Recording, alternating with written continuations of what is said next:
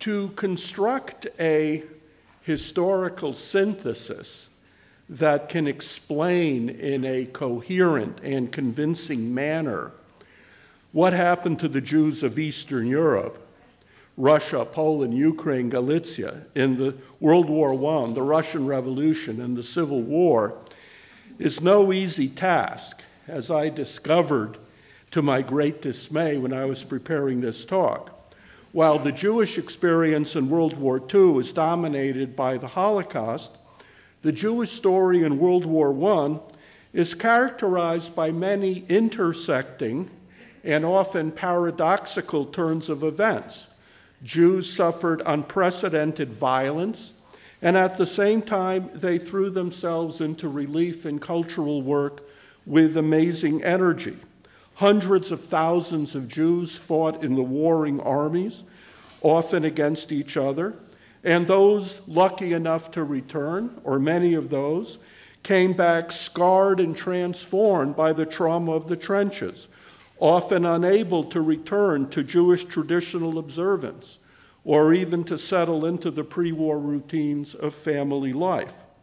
As the writings of I.J. Singer, the brothers Ashkenazi, Szymanski, Churban Galicia, Oizer Warszawski, the Shmuglares show, the impact of war had a demoralizing effect on large sections of Jewish society. Upstanding daughters of Balabatisha families turning to prostitution, widespread smuggling, which privileged underworld elements that had those skills. And yet this was also a time of great idealism and sacrifice, as Ansky's own example can attest. And isn't it true that one key theme of the brothers Ashkenazi, one of my favorite books, is the theme of redemption? That just because of his personal humiliation during the war and the revolution, Max Ashkenazi finally attains a status which had eluded him up to that point, the status of being a mensch, and that Jacob relinquishes his former identity as a happy-go-lucky playboy to put his life on the line and to obtain sublime martyrdom.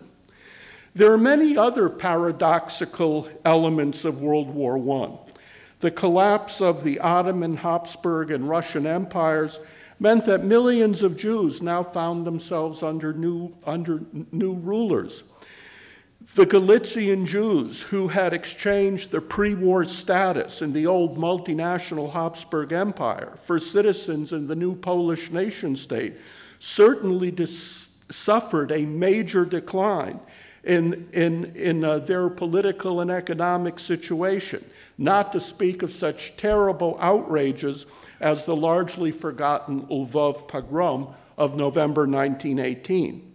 But the plastic moment provided by World War I also made possible the Balfour Declaration, which did not, of course, guarantee a Jewish state, but which proved to be a turning point in the history of the Zionist movement. And furthermore, another result of the mass violence and horror of the Russian Revolution was the Third Aliyah, which helped to consolidate the position of labor Zionism in the Yishuv. This period also marked a major watershed in the history of American Jewry. The formation of the Joint Distribution Committee during the war not only saved many Jews in Eastern Europe from starvation, it also marked the coming together of old elites and immigrants. It showed that despite deep differences, which continued, American Jewry could find common ground through philanthropy and helping Jews in need. The war also strengthened calls for the democratization of American Jewish life, exemplified by the movement for an American Jewish Congress. No less important was the realization by Louis Marshall, a major leader of the American Jewish Committee, that rather than ignore the Congress, he would have to really work with it. As Marshall and others understood, like Lucian Wolff, those war years proved to be a major test of Jewish diplomacy. An example of diplomacy without much power. One of the major aspects of this period was the growing recognition that individual and civil rights alone could not meet the needs of East European Jewry.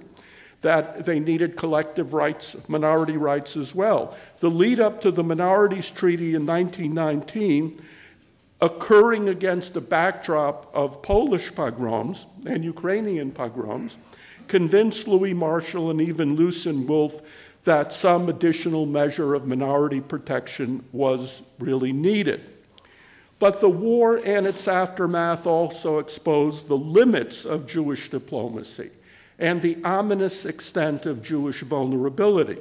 Between 1914 and 1917, French and British Jewish leaders especially were all but powerless to protect Russian Jews, for the obvious reason that Russia was their country's major ally. And in the fraught negotiations in Versailles in 1918 and 1919, the reality of Polish pogroms clashed with the determination of the French, and to a lesser degree of the British and the Americans, to establish a strong and viable Polish state. Jews got a minorities treaty, but it fell far short of their hopes. It was aspirational, but in the end, it did little to protect Polish Jewry. So one could easily say that if one does a balance sheet of World War I and the Russian Revolution, the ultimate balance has to be negative. Russian Jewry, the largest Jewish community in the world, was now split among different countries.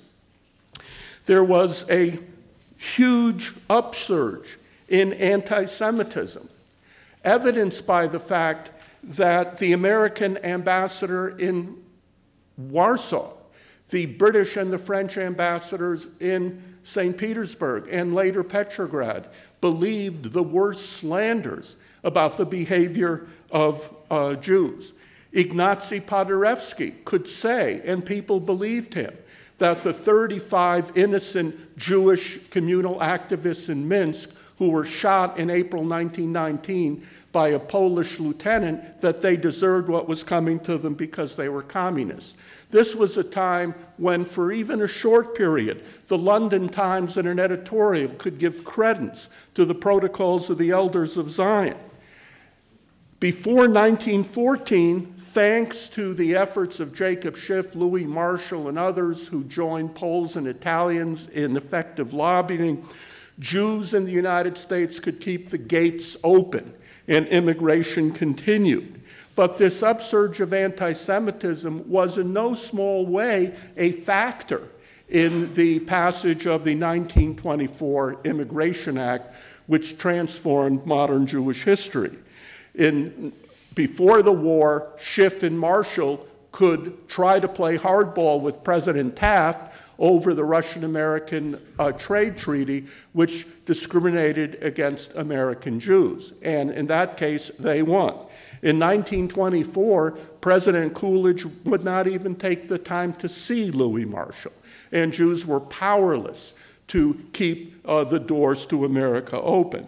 So taken as a whole, the Jews came out of World War I much weaker. A new international financial system meant that the kind of financial politics which enabled Jacob Schiff to help Japan on the eve of the Russo-Japanese War was much less possible. And I can go on and on.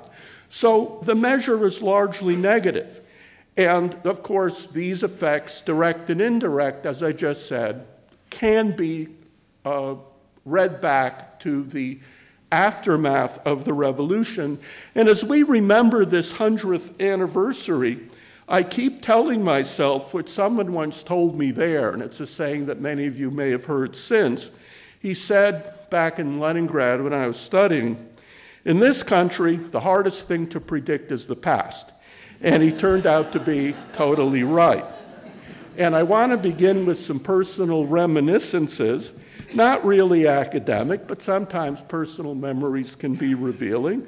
When I was younger, many years ago, I spent a lot of time in the former Soviet Union. In the 1970s, I spent 2 years as an exchange student on IREX in Leningrad State University and in Moscow State University. This is in the 1970s.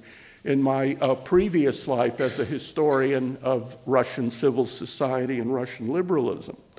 And everywhere one went, one couldn't help notice unintended irony and even humor. I lived in a dormitory on Vasilievsky Island in Leningrad, and nearby, there were, outside the windows, you could see two large displays.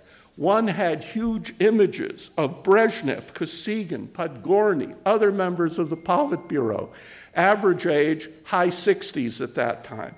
Then a few yards away, a huge banner, Kommunizm это молодость планеты. Communism is the youth of the planet.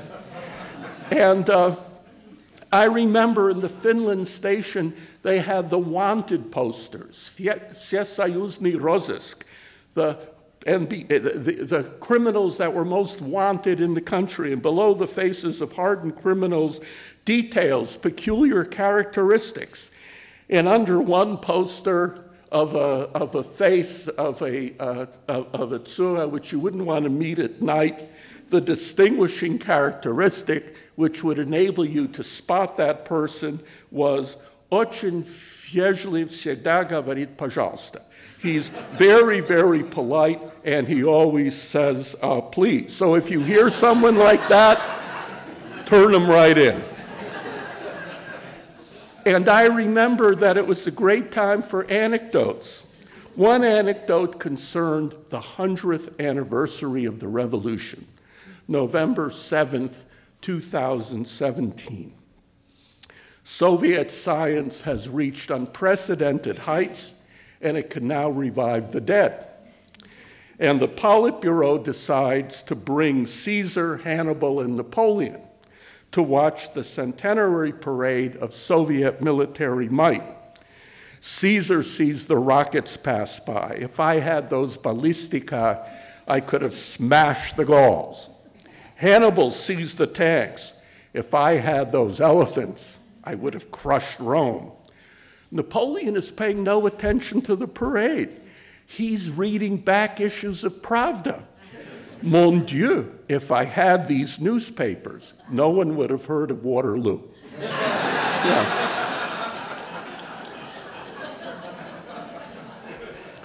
The years I spent in Leningrad also allowed me to witness the beginnings of what would become a profound transformation of Soviet Jewry. That Jews, not only in Georgia and Lithuania, but also in Leningrad and Moscow, were beginning to apply for exit visas. And in 71, 72, quite a few were actually getting out. And one of the things I remembered as I visited people's homes then was the frequent tension between young people who wanted to leave and parents who weren't ready to leave. Those parents and grandparents had been the generations that had left the shtetls and cities of the former Pale for Moscow and for Leningrad. It was because of that generation that in a short time, Soviet Jewry became not only the most educated nationality in the Soviet Union, but I believe proportionally the most educated and professionally accomplished Jewish community in the world. Keep in mind that it was only in 1955 that Soviet Jewry, 1% of the Soviet population, was dislodged from second to third place in the list of Soviet citizens with a higher education ranked by nationality. Many of those parents were hard put to understand why the return for the loyalty they'd felt to the Soviet Union was state-sanctioned discrimination, that it kept their children out of the best jobs and the best universities, for they themselves had made a kind of unwritten bargain with the Soviet state that echoed the offer made in the French National Assembly during the Revolution: to the Jews as a nation, nothing; to the Jews as individuals, everything. They thought they'd kept their side of the bargain. But just as Tsarist policy towards Jews was marked by inconsistency and contradiction, at least until the reign of Alexander III, so too did Soviet Jewish policy after 1945 begin to reflect both a growing mistrust of its Jewish citizens and the lack of a really clear sense of what to do with them. Was the reason for that mistrust the fact that there was a Jewish state, that so many Jews had relatives in the US and elsewhere, that because of their foreign contacts, Jews couldn't be relied upon? Perhaps. That's something we can discuss later. I noticed a certain paradox, that what made these young people Jewish, and today they'd be my age, not so young, were markers that had nothing to do with Jewish languages or religious observance. These young Jews, however, were still different from young Russians, and that difference was evidenced in a distinct subculture, a subethnos, in the words of Natalia Yuchnieva, which was defined in part by the fact that it was these Jews that had a special affinity for Russian high culture, and that unlike most Russians, they themselves were not 2 or 3 generations removed from the village and from the peasantry. Thankfully, I was not a Soviet citizen, and I didn't have to put myself in their shoes. I did not have to apply for university entrance or jobs. I didn't have a passport with that 5th line. But I distinctly recall one incident in Leningrad in 1972 that suddenly brought these matters home in a very personal way. My family came from Western Belarusia, former Polish territory taken by the Soviets in 1939. When the Germans came, needless to say, they had a dreadful time. After surviving Einsatzkommando 9 in June 1942, my mother and some of her siblings ended up in different Soviet partisan units. Again, not easy to get in, but they got in. My mother was in Shchors, Rokossovsky. 2 of my uncles were in Spartak, where they distinguished themselves. And Spartak especially had many Jews. One day in Leningrad in 1972, I saw a book for sale about the Soviet partisan movement in that region of Belarus, Partizani Vileshchiny. And there was an appendix which listed each separate unit, its commanders, and its composition by nationality. And each time it was the same. And for Spartak, I'm kind of making up numbers here, so many Russians, 545, so many Belarusians, 472, Ukrainians, 78, Armenians, 5, Uzbeks, 2, Estonians, 1, and then others. And the others were 165. And I immediately guessed who these others were. And in this way, a blatant attempt to erase the Jewish presence in what had become the formative experience of Soviet identity, World War II, suddenly impelled me, at least for a moment, to feel like a Soviet Jew rather than as an outsider. And I was outraged. That angered me much more than having had to hear, as I did once from some half-wit that I ran into, that during the war the Jews were cowards, that they bought their medals on the black market, that they captured Tashkent without having fired one shot. I could ascribe that to ignorance, but this book showed a deliberate effort at a high level to write the Jews out of Soviet history. Just as in World War I, as 500,000 Jews fought in the Tsar's army, military censorship forbade publishing cases where Jewish soldiers won medals for gallantry, and even shut down a newspaper devoted to the Jewish role in the war. Now, in those days, in the 1970s, I never could have foreseen that a time would come when I'd be called on to teach in the JTS Project Judaica in Moscow, which David Fishman organized, I think, and which turned out to be a wonderful experience in part because I got to know better David and Shada Roski, Steven Zipperstein, who were also teaching there at the same time. We teachers lived in a building that had once housed the Vepesha, the higher party school. And I never would have guessed that to make room for a shipment of Jewish books sent by the JTS, shelves and shelves of communist pabulum and propaganda would be tossed out. And I could not have foreseen that just a few years after the collapse of the Soviet Union, there would be an amazing outpouring of scholarship, not just by Russian Jews about Jews, but also a sudden visibility of Jewish questions and Jewish themes in general public scholarship and in general historical discourse. As Russia struggled to find a new identity and to reconnect with its tortured history, key questions kept emerging. What ideology will take the place of communism? How can we cope with the loss of empire and great power status? How do we juggle the ethnic, the civic, and the imperial components of Russian identity? Where the hell in our history can we find a usable past? Ivan the Terrible no longer cuts it. And one remarkable feature in that conversation was the attention given to Jews. There was Alexander Solzhenitsyn's very problematic book about the Russian-Jewish encounter, 200 Years Together, which was a runaway success. Although, as John Clear, may he rest in peace, remarked, after having read the book, he understood why Solzhenitsyn was awarded the Nobel Prize for Literature and not for history. But that book was discussed in great detail. And in an article on that book that appeared in the journal Rodina, the historian Lyudmila Gatagova asked why so many people in post-Soviet Russia were obsessed with the Jewish question. Her answer was that given the Russians' uncertain sense of national identity, and even what she called, and I'm using her words, their ethnic neurosis, the Jewish question will be question number one, because the role of Jews in the political, social, and cultural context of Russian history exceeds the role of all other minorities and small peoples. I'm quoting her.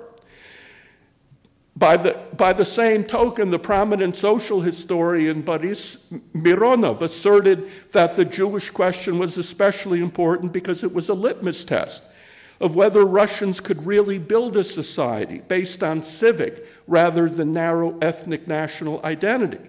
And the journal Ab Imperio posed a question that many Jewish historians like to ask here in the United States. What will it take? When will the day come when serious historians, rather than amateurs, novelists, and filmmakers, determine popular consciousness and perceptions? Studies and articles also began to appear about Jews in the Russian Revolution. This was obviously a fraught topic. At a time of uncertainty and national humiliation, there were those who idealized the Tsar and the Cossacks, who blamed the Jews for the murder of the royal family, and who insisted that whatever the horrors of the Bolshevik Revolution, it was outsiders, you know who, and not Russians who bore the blame. Serious historians stepped in to present a more balanced picture, all the while suddenly reversing many decades when the word Jew hardly appeared in Soviet historiography. In 1994, Sergei Alexeyevich Pavluchenkov published a study of war communism in which he stated, and I quote, "Without the Jewish question, there is no history of the revolution. There was no issue of any importance that was not tied to it some way or another." And most important of all are the magisterial works of Oleg Budnitsky. His Jews Between Reds and Whites has been translated into English. It's the single best study of the subject, and obviously I rely on it quite a lot. Now, Budnitsky aptly noted in his conclusion, and I quote, "The Jewish question was a central one of the Russian Civil War. As a result of numerous historical and religious stereotypes held by a majority of the population, Jews were destined to become the embodiment of absolute evil, bent on the destruction of Russia." And one of Budnitsky's most revealing conclusions concerns the shameful shift of many members of the Cadet Party, the pride of the Russian intelligentsia, and long a model of sanity and democratic liberalism, a shift towards anti-Semitism in the face of ongoing Bolshevik triumphs. So what Solzhenitsyn, Gatagova, and Mironov all have in common is that they accept as a given the Jews' outsized role in Russian consciousness and in Russian history. Tellingly, Solzhenitsyn's 200 Years Together includes only two main actors, Russians and Jews. No Armenians, no Uzbeks, Ukrainians only get a cameo role. Now, in a way, this is all very puzzling. Were the Jews that important? Were they that prominent? After all, in 1917, The Jews were only a minute, tiny proportion of the Bolshevik Party. They were only 4% of the party, only 1,000 Jews. The March Revolution saw an upsurge of Jewish interest in politics, but that support went almost entirely to Jewish parties, Zionist, Bundes, Vereinigte, and the Aguda. Jews played no role in the food riots that sparked the March Revolution. The soldiers who crossed the Rubicon by refusing to fire on crowds in Petrograd in the spring of 1917 were not Jewish. When top Russian generals in Mogilев and Pskov told Tsar Nicholas that they would not fight to keep him on the throne, it's safe to say that among those generals there were no Jews. To be sure, many Jews played conspicuous roles in the higher ranks of the Bolshevik Party. And of the comrades who returned with Lenin to Petrograd in 1917 on the sealed train, a large number were indeed Jewish.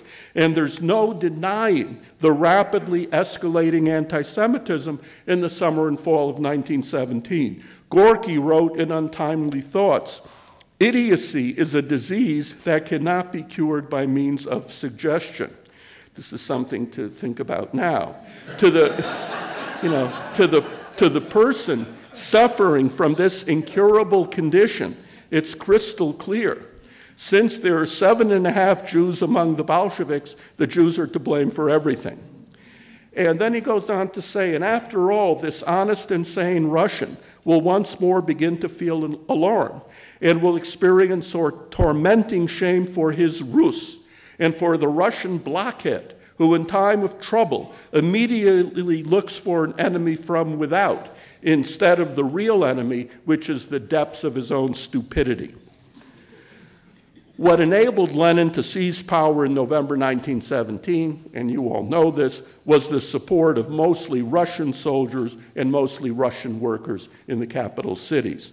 Shortly after the Bolshevik seizure of power, Russian citizens went to vote for the Constituent Assembly. The Bolsheviks got only 25% of the vote, and that was without doubt a Russian vote. Of the 498,000 votes cast for Jewish parties, the Zionists got 60%. And it was thanks to the support of Russian workers, sailors, and soldiers that Lenin could blithely suppress the Constituent Assembly in one day. I don't know who came up with the mordant comment, the Trotskys made the revolution and the Bronsteins paid the bill, but whoever came up with that comment was absolutely right. That bill included up to 100,000 Jews killed in about 1,500 pogroms, whose ferocity today is forgotten largely because of the Holocaust. A description of the gruesome tortures inflicted on the Jewish population makes for terrible reading. Boiled alive, buried alive, eyes gouged out. These pogroms came from all sides. The forces of the Ukrainian Directory, the volunteer army, countless semi-anarchic peasant bands, the Poles, and even the Red Army was responsible for 9% of the pogroms. Although in the Red Army, pogrom activity was severely punished, whereas in these other armies, the Nikin and Petlura issued occasional calls to stop the pogroms, but they weren't taken seriously. Now, there had been pogroms in 1881, 1882, 1903, 1905, 1906. Indeed, each wave of pogroms claimed more lives. But these pogroms were different, and that applies especially to those carried out by the volunteer army, by the Dobrovolcheskaya Armia. Previous pogroms were largely spontaneous, and quite often Jewish self-defense units could fight back against them. But the pogroms of 1919 were mainly military pogroms, organized from the top, and against which Jewish self-defense did not stand a chance. In Proskurov, a band led by Ivan Semisenko killed 1,650 Jews in 4 hours. And the pogroms of the volunteer army were especially lethal, and they couldn't be countered. In 1918, as Budnitsky shows, many Jews supported and even helped to finance the White Army. Many Jews believed that they had to support the whites in their fight against the Bolsheviks. But by 1919, most Russian Jews who did not live on Mars had come to realize that the Red Army offered them their best chance to stay alive. The pogroms, and not any Jewish affinity for Bolshevism, turned the scales on the Jewish street.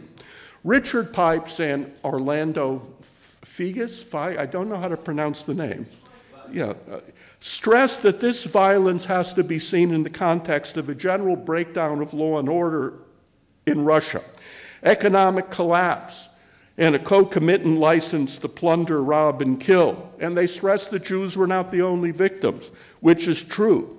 Or to put it in another way, one can think back to Pushkin's famous words, "God save us from seeing a Russian revolt, senseless and merciless.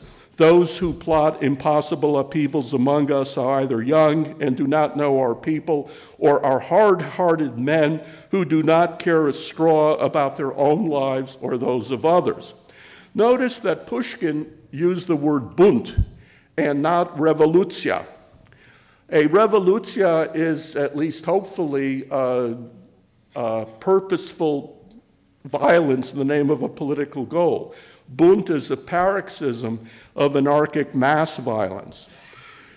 That interplay of revolution, made in an impoverished, war-ravaged country, counter-revolution, spearheaded by elites for whom radical anti-Semitism was their only effective propaganda tool.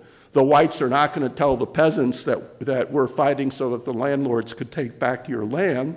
And that interplay of that with sheer anarchic violence, the Bund that rampaged through an overwhelmingly peasant country that was in fact in the process of becoming deurbanized. Petrograd lost 2/3 of its population. It's against this background that some historians believe that we can begin to understand the Jewish experience during the Russian Revolution.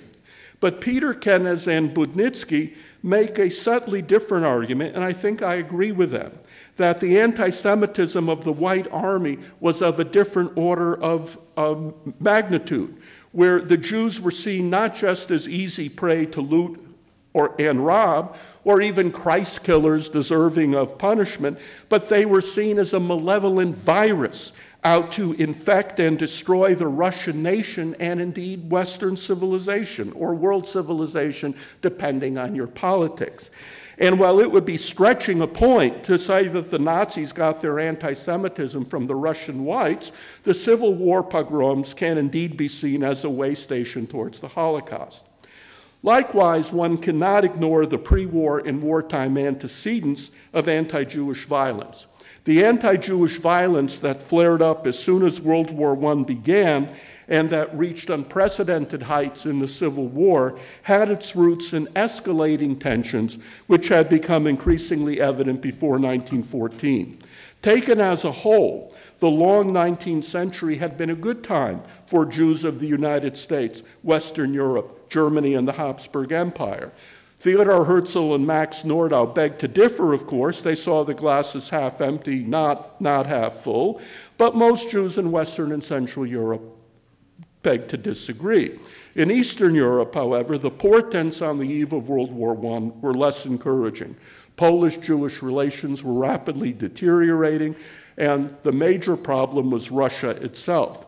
As we all know, not only did Russian Jewry remain unemancipated, but indeed its political position was getting worse. The pogroms of 1905-1906, an avalanche of new legal chicanery that caused many thousands of Jews humiliation and economic ruin. To be sure, there were some Russian bureaucrats that saw the continuation of these disabilities and even the Pale of Settlement as untenable and even damaging for Russia. Even Peter Stolypin, no great friend of the Jews, saw that in a 1906 memorandum he presented to the Tsar. But Tsar Nicholas rejected Stolypin's recommendations for a relaxation of Russian Jewish policy because just when Russia was becoming a major industrial country, just when enrollment in Russian higher educational institutions hit an all-time high, just when businessmen and industrialists for the first time were creating a viable private sector that not only fueled economic growth, but buttressed the faint beginnings of a new civil society with private philanthropy, museums, parks, and libraries, just when Russian culture was experiencing its silver age. Just at this time, Tsar Nicholas chose to retreat into a hazy, semi-mystical vision of a return to a mythical, earlier Muscovite Russia, anchored in an alliance of a father czar, a loyal nobility, and an adoring and religious Russian people. And in this vision, Jews could only be harmful outsiders and enemies. And this virulent anti-Semitism became increasingly entrenched in the nobility and in the officer corps. This was a czar who believed in the blood libel and whose wife took her counsel from Rasputin. And this came at a time when Russia needed wise leadership more than ever, because for all the signs of progress I just mentioned, the country also faced serious problems. A peasantry and a working class that knew very little of the civil society aborning in the cities and whose basic outlook still reflected to a large degree a value system born in serfdom. Faced with these problems, Russian Jewry as a whole was showing remarkable resilience on the eve of 1914. First, there was an important safety valve, emigration, even though because of the natural increase in population, numbers did not decline. Secondly, following the 1905 revolution, a declining interest in politics was counterbalanced, as Jeffrey Weidlinger and Christoph Gassenschmidt have shown, by a real upsurge of communal involvement, historical societies and musical societies, folklore, a determination to improve Jewish affairs on the local level. For all the political division between Zionists, Bundists, Duvnobian Folkists, and prominent liberals like Schlossberg and Maxim Vinaver, what these Jewish leaders all shared, albeit in different ways, was the belief that Jews were a people, a folk, not just a religious group. Dubnov's call to collect historical documents and to ground a new secular Jewish identity in historical consciousness was shared by Maxim Vinaver, a leader of the Cadet Party who was also known as the Russian Louis Marshall. Russian Jewry would need all the resiliency and energy it could muster to face the unprecedented shocks of World War I. World War I was a major disaster for East European Jewry for 7 terrible years, 7 years and not 4, from 1914 to 1921. Much of the Pale of Settlement, Congress-Pole and Galicia was a war zone that saw multiple conflicts between Germans and Austrians against the Russians, between the Poles and the Ukrainians, between the Poles and the Lithuanians, between the Poles and the Bolsheviks, between the whites and the Bolsheviks, between the Bolsheviks and the Ukrainians, and I've not exhausted the list. A city like Vilna changed hands 7 times between 1915 and 1922. The fighting burned hundreds of towns, destroyed railways and bridges, spread disease, and caused lasting harm to countless Jewish families who became uprooted and demoralized by the collapse of the pre-war world. The growing anti-Semitism in Russia on the eve of the war was especially rooted in the Russian officer corps. And when war began in 1914, the army assumed control over the war zone. They expelled hundreds of thousands of Jews and wreaked havoc wherever they went. The Russian Council of Ministers was dismayed by the challenge of caring for so many Jewish refugees and was even forced to agree to the de facto abolition of the Pale, where in central Russia, for the first time, Jews and ordinary Russians came into close contact. But for all the protests of certain ministers like Goromikin, the army did not relent. And one should also note that the British and the French ambassadors supported these blanket accusations of espionage and disloyalty against Jews. If there was any bright spot, and coming to the end of my talk now, if there was any bright spot in this bleak picture, it could be found in the Jewish response to disaster. The war unleashed a new upsurge of national energy in Russian Jewry, as Jonathan Frankel, Steve Zipperstein, and others have shown. The war stimulated Jews all over the world to help victims and to defend Jewish interests. In Russia, the Echo Pol, the Relief Committee, launched an unprecedented relief effort, which in turn had other far-reaching consequences. New initiatives in schooling and culture, the coming together of activists and the Jewish masses. In a city like Vilna, the war saw not only starvation, but the organization of a new Yiddish theater, the Vilna Trupa, and the establishment of secular Yiddish and Hebrew schools. And few efforts at national defense would have more long-term implications than the documentary imperative, the call to collect documents and to write the history of Jewish suffering. World War I and the Russian Civil War would see an unprecedented effort to collect and record what began with the Black Book of Russian Jewry and the Cherikover Pogrom Archive, continued with the Oynik Shabbos Archive in the Warsaw Ghetto.